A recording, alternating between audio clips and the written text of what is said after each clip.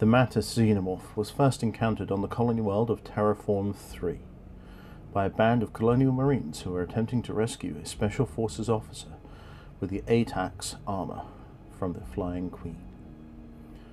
The rescue had ended up being for nothing, as the operative had managed to down and then subsequently kill the Flying Queen, with little or no help from the colonial marines in pursuit.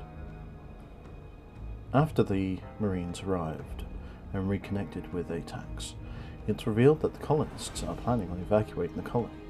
The reason for the evacuation is made very clear when a swarm of leaping mantis xenomorphs attack.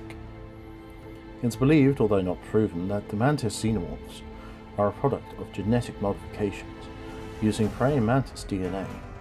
These modifications were believed to have been made by the Weyland-Yutani scientists. The mantis xenomorphs are able to leap 90-foot walls in a single jump. It's possible they can jump even higher, but as this variant of xenomorph is believed to be extinct, we may never know. Technically speaking, the mantis xenomorphs are larger and more agile. They also have far longer arms that end in large pincers similar to that of the praying mantis, and have a number of sharp spines running along the bottom of the arms.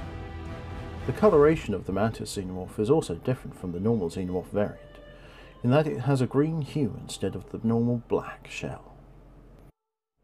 The one-shot comic Alien Swarm was never offered for individual sale anywhere, and was an exclusive to the original Alien Mantis toy from Kenner. NECA released a new version of the praying mantis xenomorph.